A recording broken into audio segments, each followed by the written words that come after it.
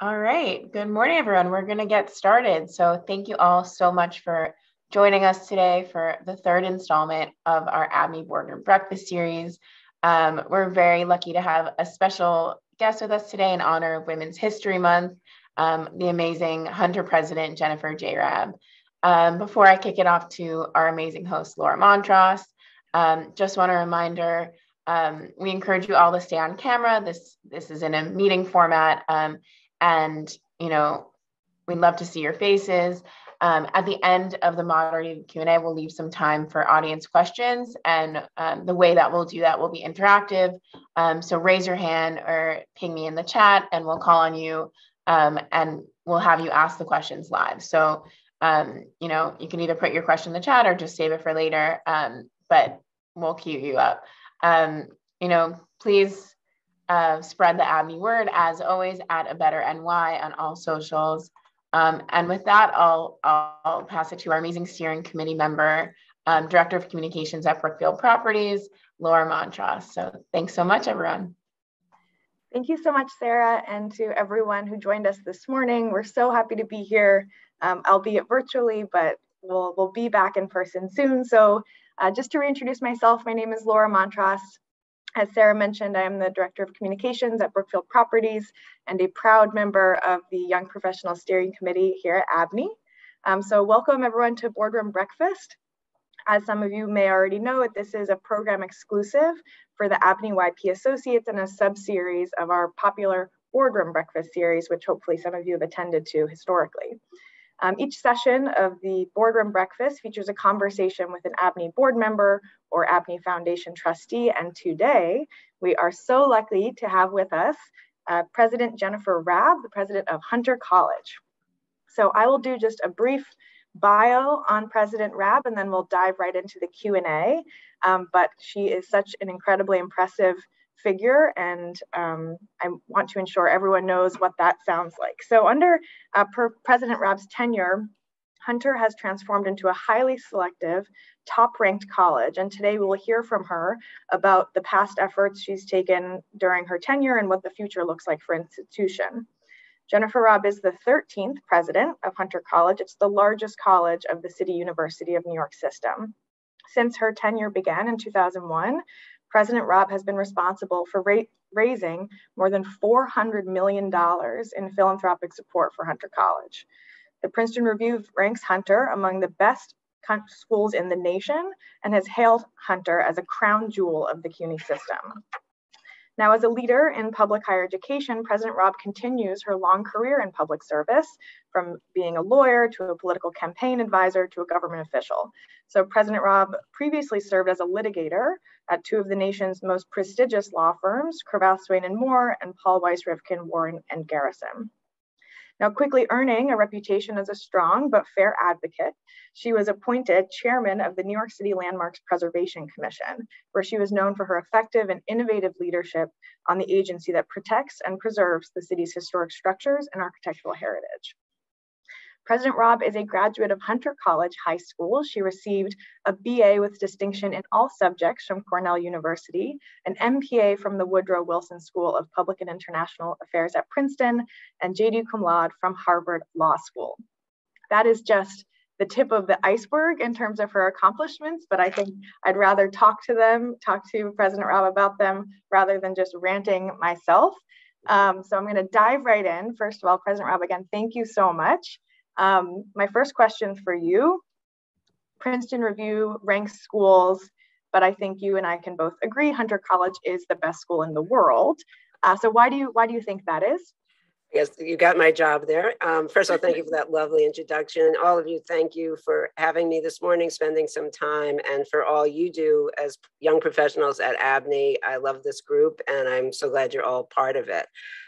Hunter gives our students an absolutely priceless education at a price students can afford. And I think many of you are very close to that point where you may still be paying back student loans.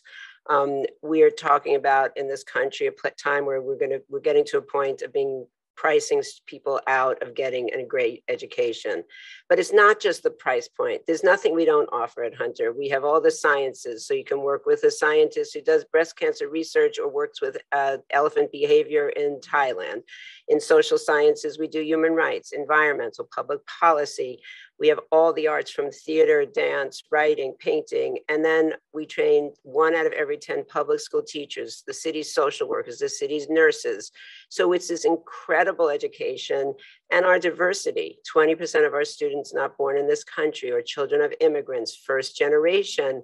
And it's more than just, where people come from, but their backgrounds. Some may be 18-year-olds right from high school, sitting next to a 35-year-old person who came to New York and is now finishing their college degree, or a senior auditor who's 60 years old and brings a whole other level of experience. And all of that in this incredible city in Manhattan, right near the hospitals, the museums, Central Park. So putting it all together, you just can't get a better package. And that's why we love what we do. I think that's a compelling case. I completed my undergrad, but I would very willingly go at it again. At Hunter College. That's a great master's program, strictly in urban affairs. And so please, everyone take a look. That would be amazing. So remind me, you joined Hunter College in 2001, is that right? 2001, 20-year anniversary, getting on 21. So it's, I may be one of the longest serving college presidents in America. Incredible. So let's take us back to 2001, if you can remember some of those early days, weeks, months at the institution. When you joined, what were the top 2-3 issues that you found that you wanted to tackle with the school? And then maybe can you pick one of those issues and walk through over the past 20 years how you've taken it on and set out to solve it? Really interesting question. And Laura, I think maybe I'll start with sort of how did I get here? Because I think for people, it's like, obviously I did not take a traditional route to becoming a college president. And it's related to what I came to achieve. As you mentioned, I was the chairman of the Landmarks Commission, and I felt confident that I had done 2 things I think are important in running an institution. I had honed public management skills in running an agency, but also public leadership skills in having a vision and bringing people along. And I was trying to think, where do I bring those skills? New York is my obsession, like many of you. I wanted to keep giving back. What was the next step? And then a crazy thing happened. And I wanted to say that because I think if any of you one day have a crazy idea about what you can be or where you can go, just remember this story. I opened the New York Times and I saw that the president of Hunter College was leaving. And I had a moment back to my childhood because it was on the corner of 68th Street in Lexington at Hunter College, where my life really began in terms of professional trajectory. I was 12 years old. I was the youngest of 4 children in a really poor household. My father died when I was very young. And they told me I could take the Hunter College high school test. And I got on a bus with my number 2 pencil, got on the number 4 bus, got to Hunter College, took the test, and was admitted to this very rigorous education where no matter where you came from, it didn't matter your background, what kind of money, what kind of education your family had, you were going to succeed and you were going to go to college. And that was a formative experience for me. And I felt like I could bring that back to that corner. I could come back to Hunter and inspire a next generation in a college setting. And for policy wonks on this call, and I know a lot of you are, it was a really interesting time in education in New York. In the 1970s, there was a decision in 1969-70 that the colleges in CUNY, the senior colleges, would go from a selective admission to open admissions.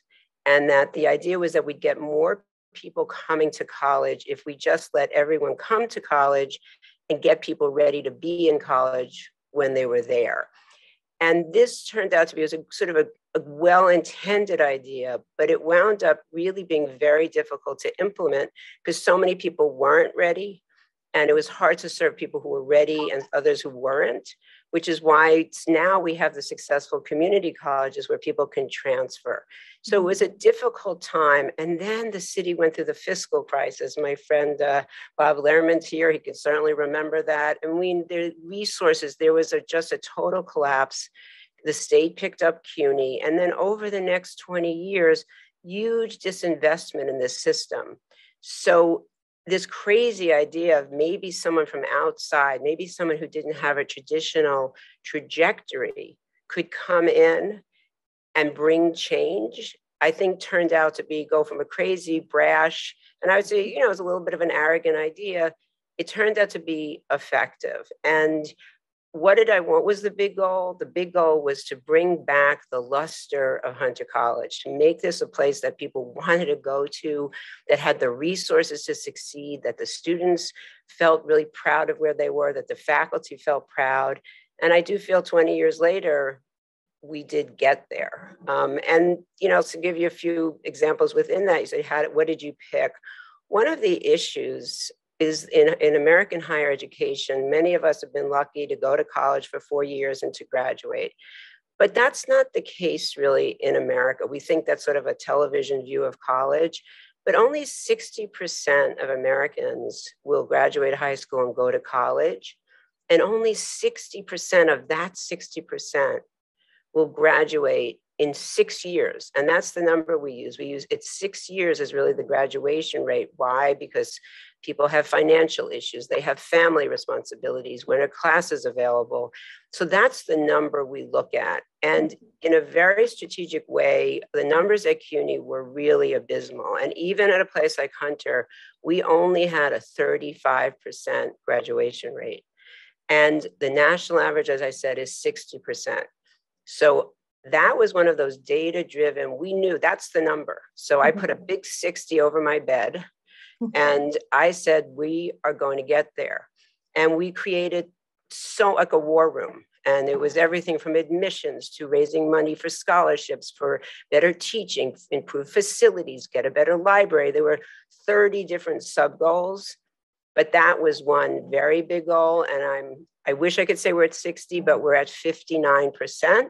And we're going to get there. So that was the type of thing, was very specific. Yeah. And then I'd say two quickly, others were more amorphous, which are useful, I think, to think about those of you going into leadership careers. Second was really sort of a morale. Like we had a place that people, they didn't feel appreciated and loved. The system had really spiraled down. So I really brought this sense of we can do this. We are going to be a great institution, and just kept pulling, when people sunk back, pulling them forward. And the third, also part of that sort of leadership, was it's fundraising, but it's really resource and partnership and reputation raising. And that's what I set out to do, was to connect, whether it was with a former alum to get a donation, or with Melva and her predecessors to say, wait, can we send ABNY interns? Can we do programs with ABNY? So everybody in New York needed to be a part of Hunter College so we could all raise up. And, so those are some of the bigger picture goals that I had 20 years ago. And we still have them. Yeah, no, I think by nature of the fact that the school is smack dab in the middle of Manhattan, it feels at the one hand so obvious that there is a boundless amount of resources, but then the technical execution of getting those resources and utilizing them is a monumental task. So I applaud you for that. You've mentioned the word leadership a couple of times. I think I myself, over the past 2 years of the pandemic, have laid awake at night thinking, what would I do if I were in a position of profound authority, whether I was overseeing a massive university or a government body or a giant company? What a test of leadership it would be to go through such a period of crisis. And I was hoping you could talk to us just sort of personally about your leadership style and maybe where you honed it, or did it come naturally, or kind of how do you describe your leadership style? So that's one of those interesting questions that I think when I started, we didn't talk about it as much, and now it's become more of a, sort of a catchphrase. And sometimes I feel like it's like that interview question, like, what are your weaknesses? And you have to prepare an answer, and there's no great one, right? I work too hard sometimes, and I'm exactly. So, and I think we're talking about the pandemic and leadership. So, stepping back, I think one thing that's been consistent over 20 years is really being fearless, like saying we have a goal and we're going to get there, and that setting that so that people feel like we can do this, like we're not going to be stopped, has really helped everybody at Hunter, whether it's students finishing their degrees or, you know, the staff and faculty turning the institution around. But that kind of drive did, as you said, have to be honed in this very different kind of world of a pandemic. So I stepped back. This was really a third crisis that I had to lead and manage through. I started June 11th, 2001. On September 11th, I could see from my windows a little sign of smoke downtown, because you can see all the way down. So there's a lot less technology. I had this institution here that we had students that had to get home. We had people worried about their families. We were all just reeling. We run a K through 12. I had kindergarten kids who weren't getting picked up by parents because they were missing. I mean, it was an unbelievable. And then there were the aftermath, the shock we were all in, and the impact on both our emotions and our finances. So I felt I had, one of the ways I honed leadership skills here was that I was very present during that crisis, and we made decisions, and we both moved forward, but also memorialized the tragedy. So I had that as a basis. I then had to lead through Sandy, and we were really hit here. Our dorm, we have a campus on 25th Street that was totally underwater. It's on the FDR Drive, and we had a dorm of 600 kids who didn't have a place to go home to the next day, as well as our whole nursing school that had to move uptown. And we had skeletons in my conference room for our physical therapists. And so we lived through that part of New York's tragedies. So there was some basis for this sense of crisis. But in this crisis, I learned a sort of a kinder, gentler sense of, we really had to think about what people were going through emotionally. And you alluded to that. So we had to move forward. You know, on March 11th, 2020, the governor, we turned on our televisions, and the governor announced CUNY was going remote in 10 days. So in 10 days, we were putting 3,000 classes online. And we had to immediately make sure our students had computers and that our faculty had the technology to teach. But each layer was a new question. Students said they had a computer, but it turned out they had to share the computer with the rest of their siblings. It turned out the computer didn't have the right Wi-Fi and broadband. It didn't have a camera. Faculty, they have a computer, but it turns out they didn't actually know how to use Zoom. And people were, sometimes teaching with the top of their heads. So we had a showing rather than their faces. So each level required sort of patience and understanding. Now we're going to get you the right technology. Now we're going to help teachers learn how to teach on Zoom and students learn how to learn better on Zoom. We did things from getting food pantries open to getting food out to our kids in neighborhoods. So it was this sense of how do we keep our community together? How do we do the best we can? Understanding it wasn't going to be perfect, but we needed to really listen to people. And more than ever, I think I pushed decision-making out in a very diffuse way. So I needed the dance department to tell us, how do you best teach dance on Zoom? And they said to us, it would be really helpful if you sent dance bars out to people's houses so they could, who would think of that? Not here in a central room, but they told us, what do we need? And we listened to people. And it's the same thing in coming back now. We've given people autonomy. When are people coming back? How are you doing the split schedules? What works in teaching? What works hybrid? What should come back on campus? So much more diffuse decision-making in a crisis, because you really need to listen to the people who are the closest to the problems to find the solutions. And I'm very proud, though, I just want to end by saying 70% of our classes are back, but 93% of our students have at least one class. So we're packed, and it's beautiful to see people back. And I do have to say, in terms of lessons learned, for many years, people would come to us in higher ed and say, don't invest in new buildings. You don't need them. There's going to be MOOCs. There's going to be Coursera. It'll all be on computers. Why do you want a new building? That turned out to be absolutely wrong. Like, it turns out that people really love to be in rooms together to learn and to talk and to converse. And yes, we learned a lot about how technology can connect us with students who don't have to commute for a 15-minute meeting on financial aid. Like, there's a lot of uses we've learned. But the core of certainly K through 12 education, and I think mostly higher education, is interactive, being together, and we're very happy to be doing so now. That's great. Yeah, I come into the office 5 days a week, but today I was thinking about the possibility of working from home, and I go back and forth. It's such an emotional decision when given the choice. I'm lucky to even have the choice, but I showed up this morning, had a coffee with my coworker, chatted with my boss, collaborated on a project, and immediately, even an hour in, I was like, okay, I'm glad I came in. It's, given the opportunity to do it, very lucky to have the choice. So you've had a long career in both the private sector and the public sector. That is, traditional in some senses, but untraditional in others. Some people graduate from college, go into finance, go into banking, and never see a day in government for their entire lives. And some people sign up as a campaign staffer at age 20 and they're a campaign staffer at age 80. So you, on the other hand, have done both. I have dabbled in both and found them to be remarkably different experiences. And I'd be curious if you feel that way. What do you think are sort of the defining characteristics of working in the private sector versus working in the public sector? And what did you kind of like or take away from either? Fascinating question. And I would recommend to everyone listening that people follow Laura's example.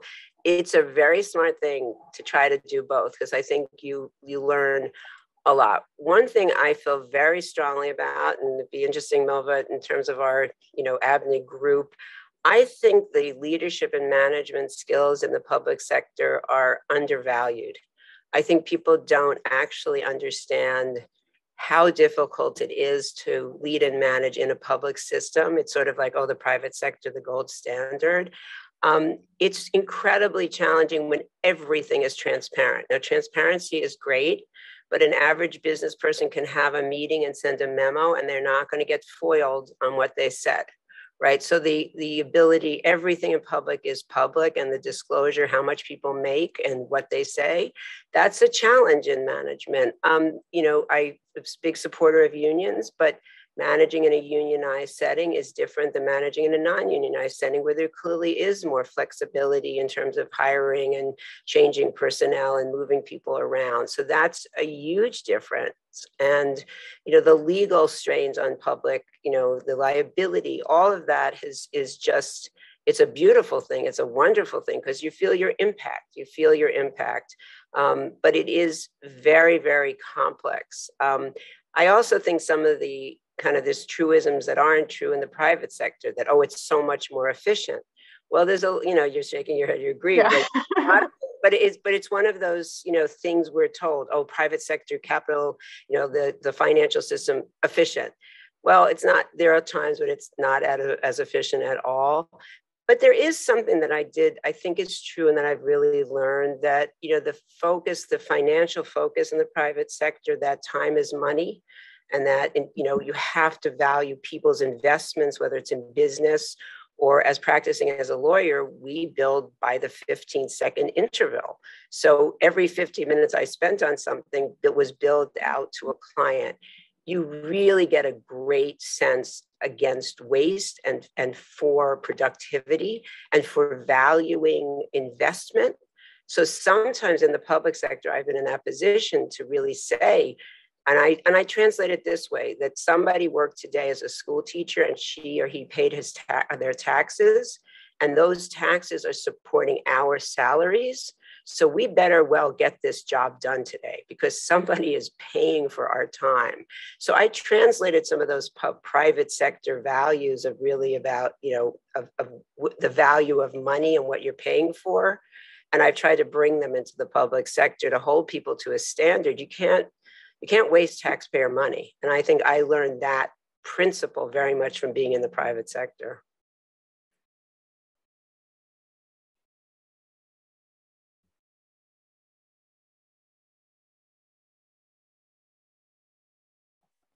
I think Laura's frozen.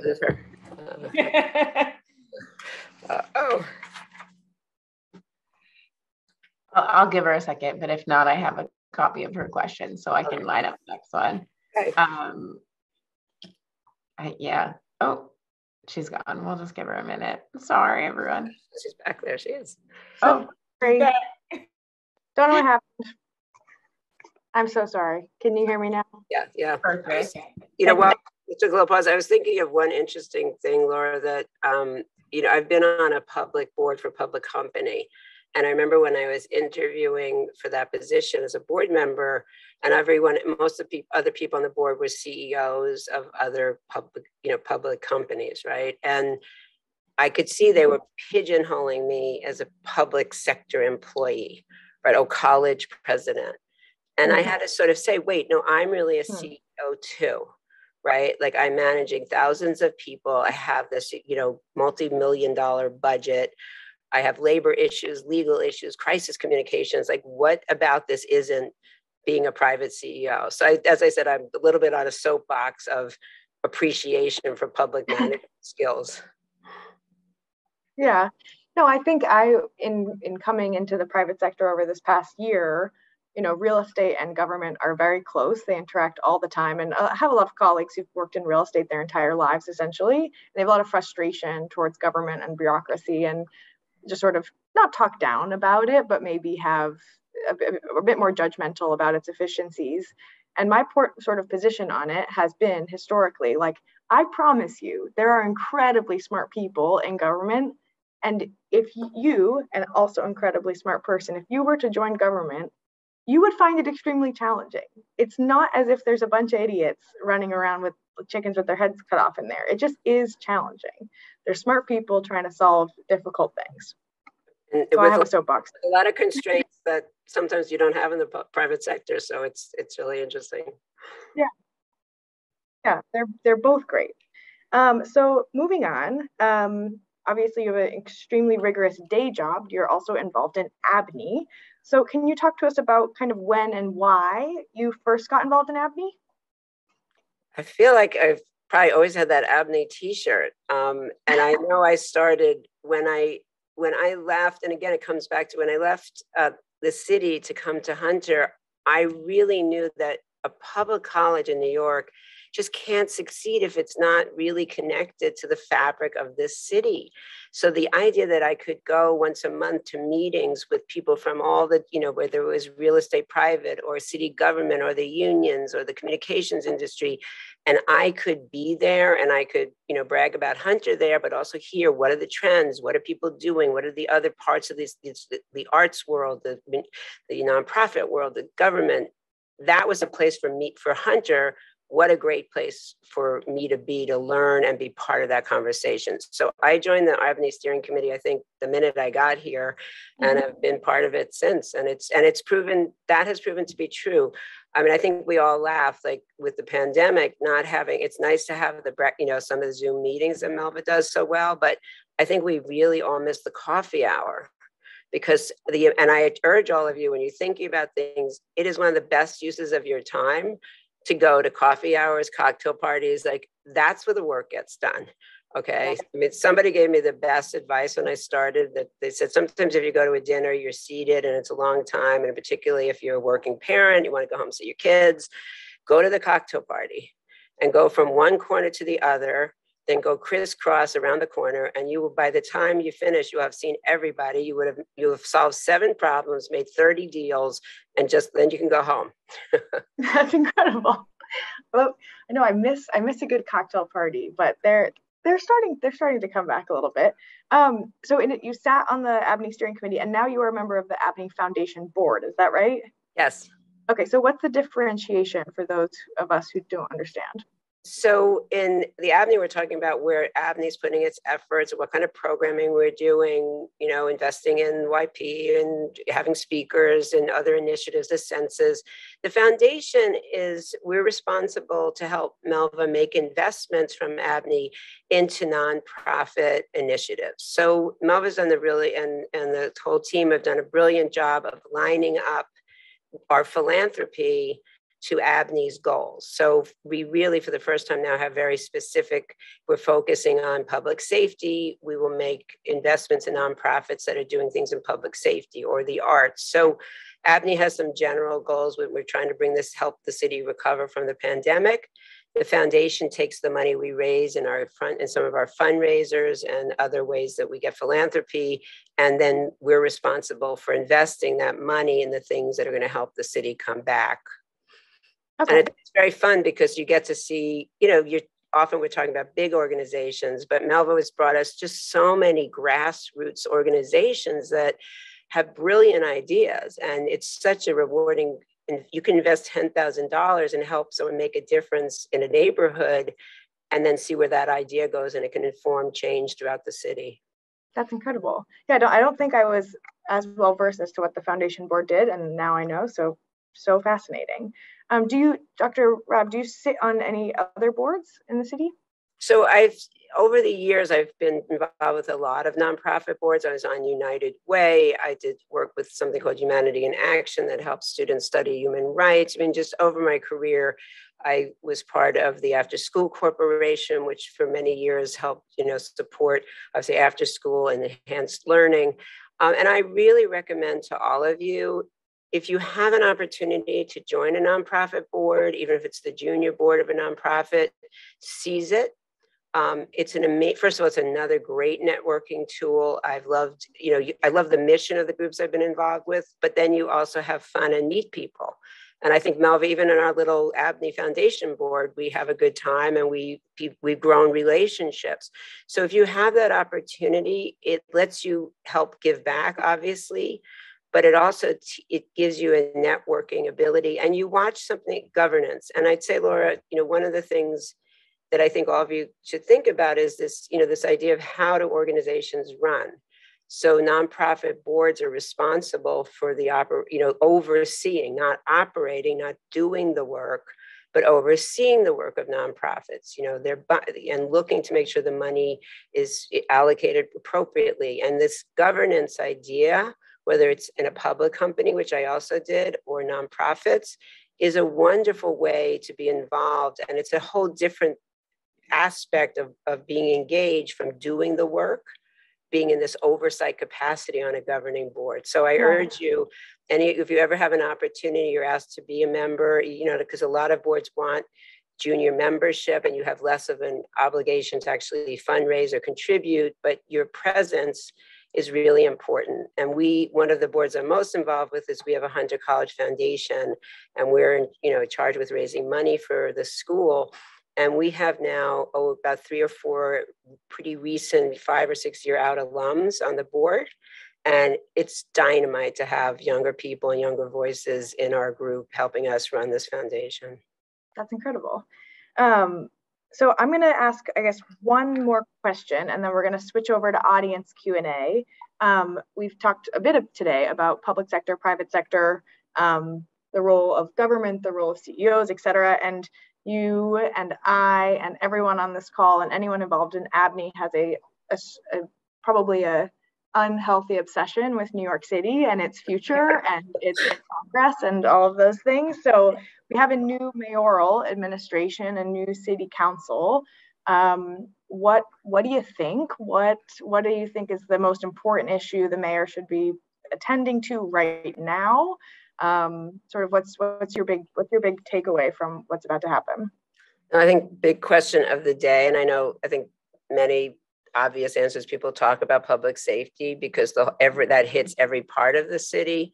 But my personal obsession is K through 12 education, and asking the mayor and the administration and the council to really give the ability, the resources, the authority for the DOE to make improvements in the public school system. the pandemic had, an unbelievable impact on young people's learning. We need to bring this kids back to school. We've got to deal with the social emotional learning impact that this pandemic had on young people. And there were many issues before the pandemic in the DOE. So without a healthy public school system, I worry about New York. Obviously, it's the DOE who sends Hunter and CUNY, our wonderful students, but it's really the foundation of our future. And if we're not providing a stellar education, and New York has always done that, we've always had one of the finest public school systems. But when you see people leaving that system and they leave New York, private schools are extremely expensive and people start to walk with their feet and leave the city. And we just can't afford that now. So it's one of the great democratizing institutions. It's just one of the beauties of our city is that we've had this diverse, important, strong public school system. And we've got to make the investments both financially, but I think just in terms of policy-wise in getting the schools back to be strong institutions again. Yeah, okay. And I was on the transition committee. I was very privileged to be a part of that group. And, I know that I think they have a wonderful new chancellor and they're really focusing on the hard work to do that. And I wish them really the best. Yeah, I'll pay closer attention to that issue now. I've been followed some of the transition committee work and have been carefully following the first couple of months, but I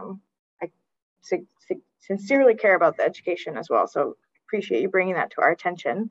Actually, I'll do one final question and then I'm hogging the Q&A, but I would be remiss to acknowledge that it is Women's History Month. Is that right? Yeah, Women's History Month. So President Raab, do you mind telling us maybe a story or about a woman who has been most influential in your life?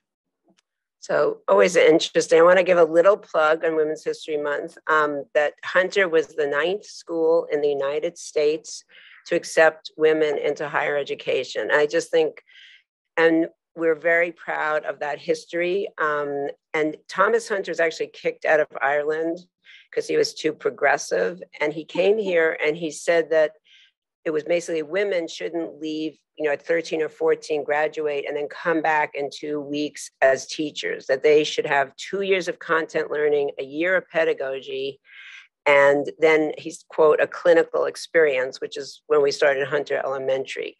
So we were in what they called a normal school, a school for teachers, but it was this unbelievably empowering experience for women to be told they could be in higher education. And all women, he had old-fashioned language, but he wrote in his autobiography that in his school, the Jew will sit next to the Negro, who will sit next to the Christian. And that was unheard of in 1870. And we have some of the incredible history of educating some of the most powerful Black women civil rights advocates in the world. Ruby Dee, Audre Lorde, Pauli Murray, they all went to Hunter because they were valued and accepted. Italian, Irish, Jewish immigrants. Amazing access, even at that time. We're the only school in the world to have 2 women Nobel winners in medicine. So we're very, very proud of that. And I'd say one of the things that's been a real privilege to me is restoring the house of Franklin and Eleanor Roosevelt. Mm-hmm. And sometimes people will say, you remember Franklin was the president. I'm like, I know he was the president, but I don't think we all know Franklin Roosevelt would not have been a successful president without Eleanor Roosevelt being his eyes and ears. So for Women's History Month, I would love to honor Eleanor Roosevelt. And I'd like to give her one of my favorite quotes from her, which is, "Women are like tea bags. You don't know how strong they are until they're in hot water." I grew up in a family with 3 older sisters and my mom. So there was 5 women. I essentially had 4 moms, but my mom would tell us, I think her icon, the woman she looked up to most was Eleanor Roosevelt as well. So that resonates for me. She was incredible. So at this point, I'm going to hand it over to the audience Q&A. It sounds like we have 2 folks who joined us who have some questions. So Yannick Williams, if you are on and able to turn your audio on, I will hand over the mic to you. Thank you so much, Laura. Can you guys hear me okay? We can hear you. Amazing. Awesome. Great to see everyone's beautiful face this morning. Just amazing to join with you all. President Raab, thank you so much. Jennifer, it's been great just hearing from you and your responses. My name is Unique Williams. I'm a technologist. I specialize in information security and data privacy. I've spent several years on Wall Street. In addition to that, I'm also the founder of a company called Young Ambitious One. It's a learning and career development company where we really focus on empowering the next generation of leaders in business, tech, and entrepreneurship. My question for you, Jennifer, is Hunter College open to collaborating with startups and businesses to provide additional learning and career development opportunities? We've seen several things like tech boot camps, entrepreneurship programs, career accelerators really take off at other schools that we've been working with as well, and just sort of the trajectory for students looking to get into technology, business, and entrepreneurship. What's your take on Hunter kind of exploring those types of opportunities and expanding learning and development for the students? Well, I think you just joined I can't decide if you joined our business advisory board or our computer science business board. So offline later. Yeah. First, I think the general question is all of us in higher ed, Unique, must now, and we have now just committed to this in our strategic plan, we need to worry about where a student's going the minute she comes into our door as a freshman. And we all know that. Devil in the details, we've got to do a better job. At Hunter, we believe in a liberal arts education. We think that in some ways, we're never going to guess the job of 20 years from now, right? Like whoever thought, right, that you'd be getting a mattress in a box and you'd be living on Zoom, and you can't even imagine the things that have happened. So we believe in core skills, teaching people to quantitative work, qualitative reasoning, communication, critical thinking. But we also know we've got to make sure people are leaving, particularly with some level of technology skills, and also some sense of the business world and how it works. So we're adding those. We actually made a commitment with the city to double the number of computer science majors 5 years ago, and we've hit that number. So we're very interested in talking. But I think the real takeaway is that all of higher ed is beginning to understand you can't just have a career center somewhere in a corner that maybe brushes up your resume and most of the kids don't even know where it is. So right now we're having a conversation at Hunter about putting our career service in our library. So you can't miss it, right? And then having people like you giving workshops, talking to students, what are the options and what skills do you need to get as a student to be able to get a job. And the final thing is for all of you, internships, students, we know that that's a key, and we need the members of ABNY and everyone to think about what kind of internship opportunities you can offer our students, what kind of career talks you can come give our students. So many first generation college goers don't even know about what job you have, Laura, what you do, what's a real estate company. And we need to work together to let our students know what the options are, and for companies like yours to see the skills that you have in a CUNY, because we're really the economic generator. We're training your employees, and we need to have these partnerships. So yes, yes, and yes. Amazing, amazing. I love the complete response. Thank you so much, Jennifer. Amazing. Thank you, Unique. I'll hand it over to Dave Copeland, if you're able to turn your mic on.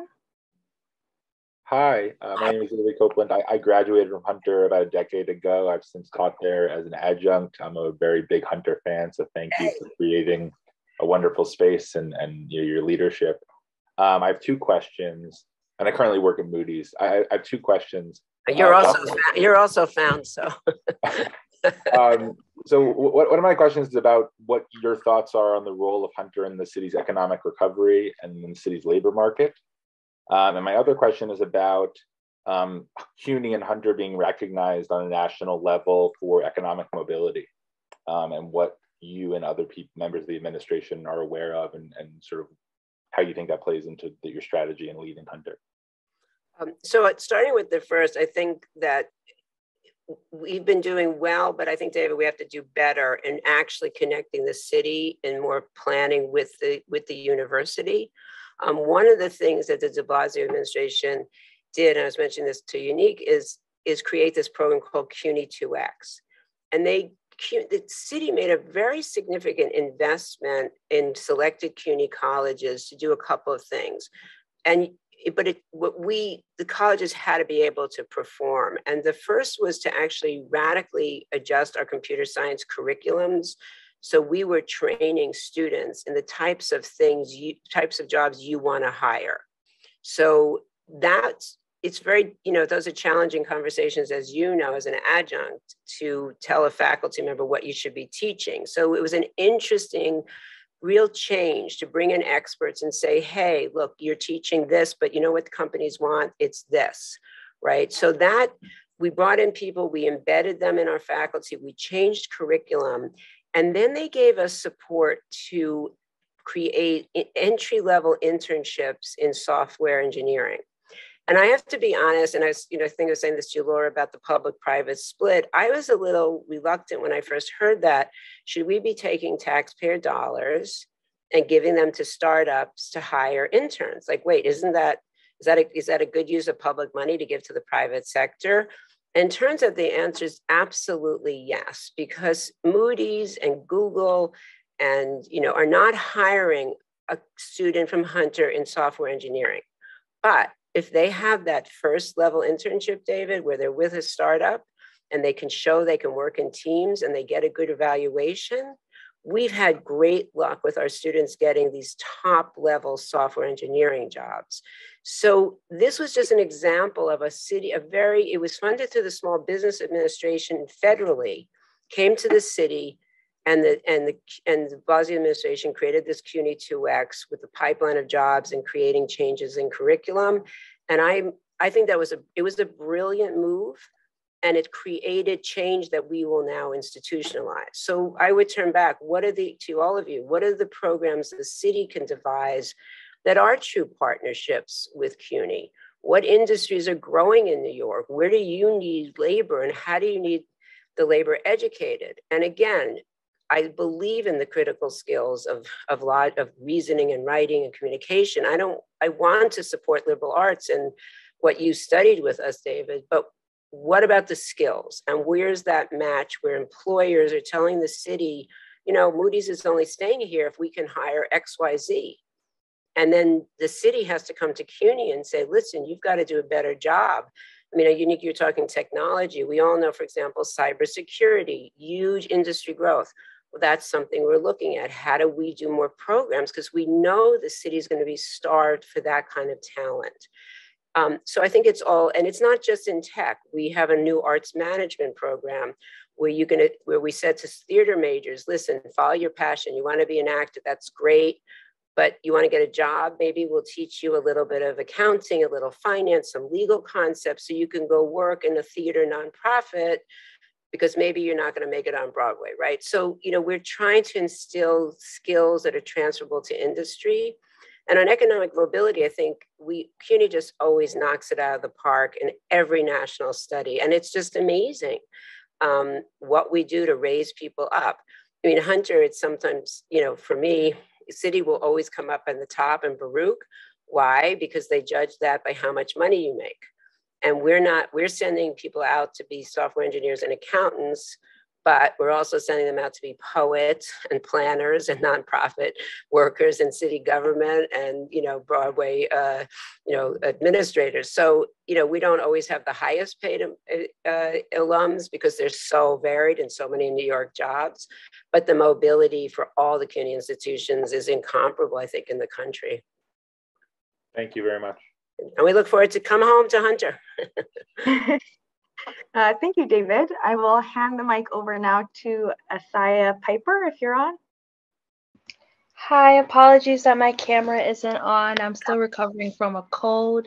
Thank you so much, President Raab, for your insightful wisdom. So I just had a question.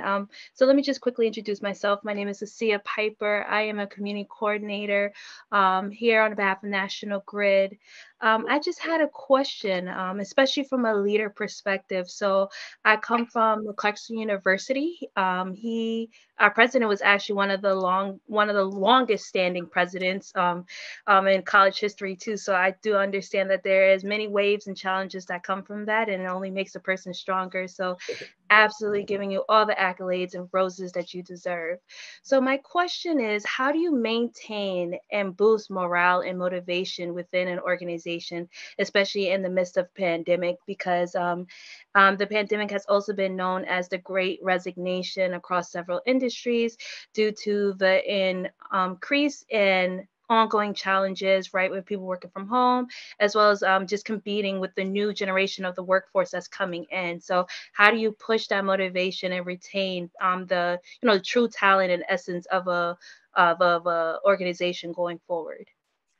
Oh, that is a brilliant question, and I actually think, Melva, it should really be a subject of a big ABNY talk, because I think I didn't necessarily want to see the truth in what you're saying. I wanted to think, oh, everybody's going to come back and we won't see these changes. But we've started to see them too. And sometimes I found, wait, if you're not coming back to work, where are you going? I've been interviewing for jobs, and then at the end, people will say, well, I'm going to come to the office 3 days a week. It's like, well, we actually need you in that job. You need to actually be here. And so we've experienced as just an employer, I think, so it is something we're all having conversations. And one of the challenges goes to a point, Laura was making before. Public institutions have a lot of very rigid rules. So now we have to pivot from the idea you can't have part-time employees, like how does this work? And we're all playing catch up here in that. In terms of leadership, though, of people who are coming back, I think the job of any effective leader of an institution is essentially to be that chief cheerleader. You've got to be here. You've got to walk the halls. You've got to walk the Zoom meetings. Then you got to, go in from breakout rooms and just be present and talk about the mission and talk about the impact and remind people, like for us, we're here for the students. I mean, in the middle of a pandemic, Hunter has its second Rhodes Scholar. That's crazy, right? I mean, this is an honor that mostly goes to the Ivy League, and this is our second in 4 years. And this young man came from Nepal, where he faced political persecution because his parents were Sherpas and they were on the wrong side of the Sherpa dispute, came to New York, moved to Queens, didn't speak any English, and he's a Rhodes Scholar. And in addition, between being a human rights activist, he's also a baritone. And in his interview for Human Rights, he started to sing. They said, sing a little aria. So you can't make these stories up. It's just so inspiring. And I walk the halls reminding people that we help make it possible for Dave, and we've got to keep going. But as I also said, that it's also listening now to the new reality. So I also have to hear what's important to people. Right. And we learned that, you're going to have Zooms. There's going to be a cat. There's going to be a dog. There's going to be a baby. And we're just going to all kind of have a little laugh, and we're going to try to focus on our work, but be less rigid. Before the pandemic, we didn't have cats and dogs and babies in our meetings. And now we do. And we're going to keep being serious, but we're also going to maybe just relax it a bit. So we're all, I think, learning together how to find this new normal. But we're not going back to exactly where we were. And that is a challenge, particularly, as I said, in a public system with a lot of rules that have to be followed. Thank you so much. Thank you, President Raab. I think our next question will come from Ashley Simonetti, excuse me for mispronunciation. Hi, President Raab. I'm very happy to be here with you guys. Just a little introduction. Ashley Simonetti. I'm a current student at Baruch, communications major, and I work in real estate. My question for you is, how have you built confidence and resiliency over the course of your career? It's a great question. I think it's fine is holding yourself to a standard and then appreciating it when you can get the results. So if you can really lay out an agenda for yourself, be a little hard on yourself in the sense that you have real goals and real things you need to accomplish, and then can be able to appreciate yourself when you reach them. That has been a very important thing. And the other part is really, it's never yourself, it's this team that you've built. And I feel one of the things I feel really proud of is I have people that I've worked with now 27 years. I have people who've come to Hunter with me from the Landmarks Commission. I have people who I met when I started at Hunter, who I incorporated into my team. And we finish each other's sentences and we call each other out when we're not necessarily doing the right thing.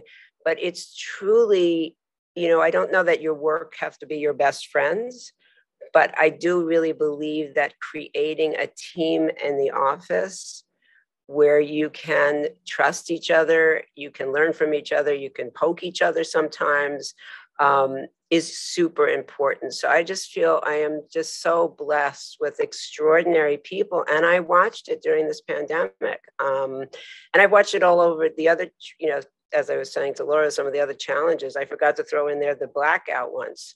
You know, in the middle when the lights went out and Hunter had the only generator on the Upper East Side. So we kept ourselves open and we lit from the subway and we fed everybody. And, you know, it's like the things we've done as a community. And that's, again, because we kept our senses of humor and we had a team and we had each other's back. And we have this sign, it's the student, stupid, right? It's like, you know, why are you here, right? Why are you here? We have to, you know, we've got to support the next generation. And you know, and Laura, with the Hunter motto is Mihi Cura Futuri, and it stands for the care of the future is mine. And every year at graduation, I say to the students, whether you're going into real estate, you're going into the arts, you're going to something obvious that's a caring profession like nursing, it doesn't matter what profession, you have an obligation to this city and to this state that your taxpayer dollars, you know, you have on the screen, invested in the public university to make this great education possible. You got this beautiful gift from the public and you've got to pay it forward. In whatever you do, you have to give back. And I think that's been really a sustaining, you know, sense for me. Incredible. Thank you, Ashley, for that question. And I just want to reiterate my thanks to all of you who joined us this morning. You know, I've been involved with ABNY for a few years. It is without fail, every time I get together with this group, whether it's for a coffee or a cocktail or a boardroom breakfast or a what's on tap, I truly leave feeling so much more inspired and connected and proud to live in New York and proud to care about the city that we all, you know, participate in together and strive every day to make better. So thank you to all of you for joining. And most importantly, President Raab, thank you so much for setting aside this hour. It is not lost on us that you have 1,000,001 things to do every single day, and committing an hour to talk to us here this morning was really, really a joy. So thank you so much. And thank you for your tremendous number of years of public service and shaping the young minds that are going to move us forward for generations to come. So thank you so much, Melva, Sarah, Laura from ABNY. Thank you, everyone, for getting us here today. It was an honor to be with you, and please let Hunter know how we can keep helping and supporting the YPs and all of ABNY. Awesome. And before we turn it over to Sarah to close us out, I'd just like to acknowledge another ABNY Foundation board member, Bob Lehrman, is on the call. He has been He's the youngest professional around. Absolutely. He is someone who has taught me so much and has been a really engaged member of ABNY for a very, very, very long time. I won't say the amount of years, but we really appreciate all the work he does, along with President Raab, to make sure that this organization continues to move forward and continues to grow. So thank you for joining your colleague today, Bob. And with that, I will turn it over to Sarah. Well, thank you, Melva. Thank you, Bob, so much for joining us. Thank you, Laura, for being an A+ moderator and host. We always appreciate your many years on the ABNY steering committee as well. So thank you, on the YP steering committee.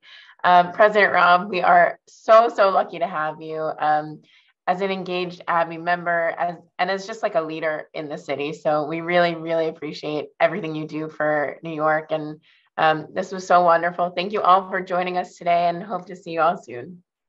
Very fun. Thank you.